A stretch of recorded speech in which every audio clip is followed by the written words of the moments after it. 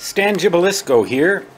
You're looking at the base of my 22-foot tall vertical antenna, which is loaded at the very bottom with a 50 picofarad capacitor to cause it to be resonant on the 14 megahertz band. Let me just pan down.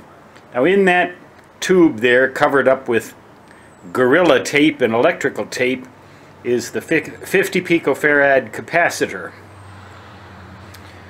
and that is right at the feed point in the base. Radials go underneath the deck, and right in the center of your screen now you're looking at the place where I can slide that whole antenna right out of its right out of about the 3 feet or 3.5 feet at the bottom. I'm going to do that right now.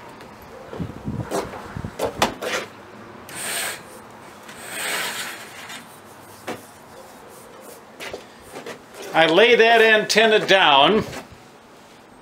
I can take the tubing sections apart and lay it right down on the deck, so that in the event of a thunderstorm, in addition to this precaution, I disconnect the little base region here, this little tube here, from the radio right down underneath the deck, down underneath here. Actually, a short section of coaxial cable goes into the woodshed, and then I disconnect it with a BNC connector that I've showed you in other videos. See how long it took me to take that out of there? About 15 seconds. I'm constantly watching the radar now. Constantly watching the radar all the way now until the end of the thunderstorm season. The thunderstorm season here runs from about May through October, and winter lasts from October through May, with about a month of overlap.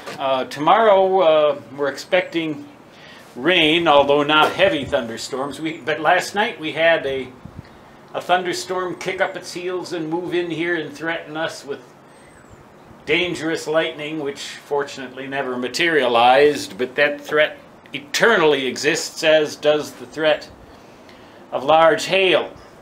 So I've devised a scheme to park big number 8 as far under this deck as I possibly can. Now let me put this antenna back.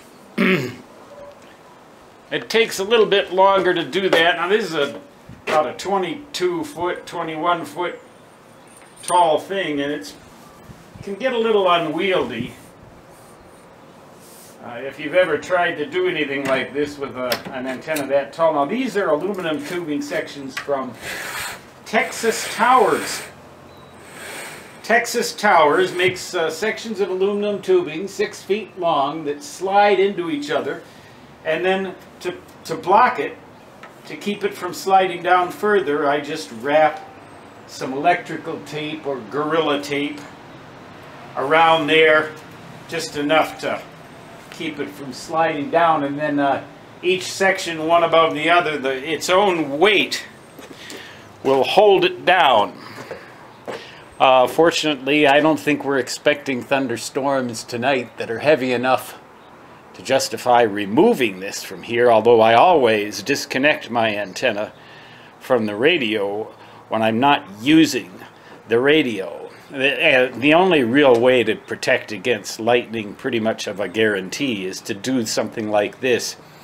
And then in addition, for good measure, you can ground the coaxial cable that leads to the radio. You can short circuit the center conductor to the shield, or plug the whole thing into a grounded BNC connector.